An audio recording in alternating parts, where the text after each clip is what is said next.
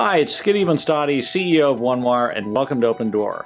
Today we're going to go interview my very good friend, Jeffrey Leeds, who's the CEO and founder of Leeds Equity Partners, a private equity shop that focuses on the education space. Jeffrey is a great guy, a great pal. I think you'll really enjoy the show. So let's go knock on his door.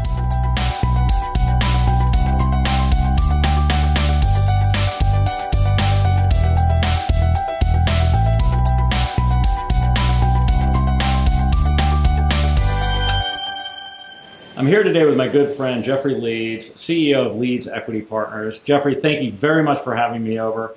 Tell us a little bit about what you guys do here. Leeds Equity Partners is a private equity firm, which means that we are in the business of making investments in and generally acquiring all of companies. And we do that in the world of education, training, information, what we pompously call knowledge industries. How did you get from college to where you are today? I know it's been a long journey. It's been a long journey and characterized by lots of wrong turns, but happily wrong turns that ended up taking me to a place that I find pleasing.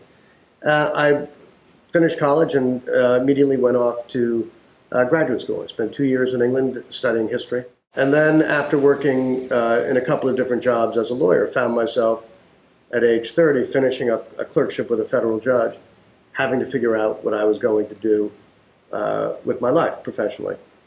And so at the age 30, met a friend who suggested I work for a father who owned an investment bank, and this wrong turn led to my career in finance. Got you. So that was your beginning at Lazard. That's right. Going from Lazard to where you are today, starting up your own firm, that takes a lot of nerve and guts to do that. What drove you? The folly of youth. I sometimes look back and think, would I have made that decision in my 40s? And would I have made that decision as a young husband and a father of young children? The answer is probably not. Yeah. At the age of 35 or so, a hubris of youth, I thought, this is fun. And maybe I can do it a little bit better, have a little bit more fun, make a little bit more money. And so I recruited one person from the firm and borrowed someone's conference room, and the next thing I knew, we were in business doing private equity. And tell us a little bit about your board. You got some very impressive people that are working with you. We have a board of advisors that we've recruited over the course of 15 or 20 years. It's currently chaired by General Colin Powell. How the heck did you ever get Colin Powell?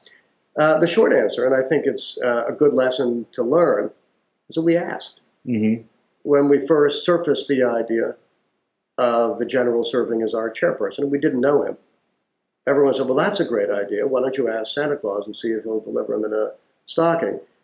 He says no to everybody. And the more we thought about it, the more we thought he probably doesn't say no to everybody. He probably isn't asked by everybody. So the first thing we did was figure out how to get to him responsibly through someone that he respected, so that at the very least we could pose the question. And we did. We had thought through what we really wanted to do with him, how we thought he might add value, and what a relationship might look like, both for us and for him. And after 6 months or 9 months of due diligence on his part of us, he said yes. When you look at people and their success, what do you think the common link is? What's the DNA that everybody shares in common? Well, first of all, I think there are a lot of ways to be successful, a lot of different traits that can lead you to a great career. There are people who are just extraordinarily intellectually gifted. There are people who are enormously creative. There are people who outwork everybody else. They may not have quite the aptitude, but I think what people share is a drive and a need to be successful, a competitive streak. Listen, you and I have done a lot of work in the past together with OneWire. What are you looking for? What's going to set somebody apart that is going to make you want to hire them? It's an intangible always. I mean, the easy part is to see the history of success. Great grades in college, captaining the sports teams, being an accomplished musician. Whenever you're hiring for a job or for a firm, you need to make sure the fit is right. You have to love what we do. Mm-hmm. The people who are successful here, people who are successful in most private equity firms, or in any initiative, tend to have a real exuberance and interest and excitement for the work they do. You couldn't put in the hours doing the work you do here, or training to be a professional athlete or a singer, if you didn't love the work. And that's hard for young people sometimes to know. Are you really going to love 3 o'clock in the morning looking at a spreadsheet, a flickering computer screen? The answer is, yeah, that's what's going to make your work extraordinary. And Jeffrey, tell me what else is important in terms of managing a business.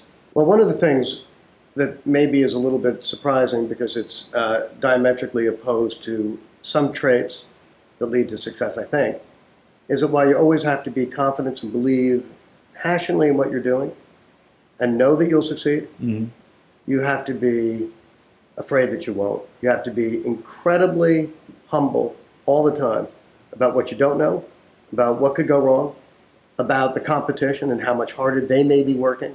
One of the things we always say here, we're not as smart as our best deal and we're not as stupid as our worst deal. Right. And you gotta always remember how much luck helps you out and how much a lack of luck sometimes can hurt you. But always having a sense that failure can be around the corner makes you more likely to avoid running into that. I remember shortly after I started my firm, I ran into Michel David, who was the owner and then the CEO of Lazard Frères, great Frenchman. And he said to me, "How are you doing?" And I said, "I'm doing really well, except that every day I feel like there's a guy on my shoulder, little guy, saying, 'Hey, this is easy, you're doing great.' And there's another guy on the other shoulder saying, 'You're about to absolutely fail and be destitute and humiliated.'" And I said, "I don't know which of these guys, is real." And he said, "I don't know, Jeff Lee, but I've had those same two guys on my shoulders for 50 years. And it's true. You have to have both the confidence and conviction and and massive doses of humility.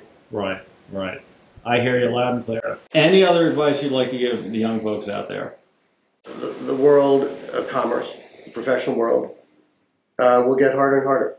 It will. The world is getting increasingly competitive. Domestically, it's more competitive. As President Obama said recently to a group of kids that he was talking to, while you're listening to me, elsewhere, other people are working hard. The danger is to become narrow and to focus only on work. And in our view, in our experience here, that doesn't make you better at your work. It just makes you work longer. Have interests, have passions, become an interesting person who knows things and not just how a balance sheet or a P&L works. Be engaged in the world. Hey, Jeffrey, thank you very much. My pleasure. Jeffrey Leeds, CEO of Leeds Equity Partners. Thanks so much. Thank you, Skip.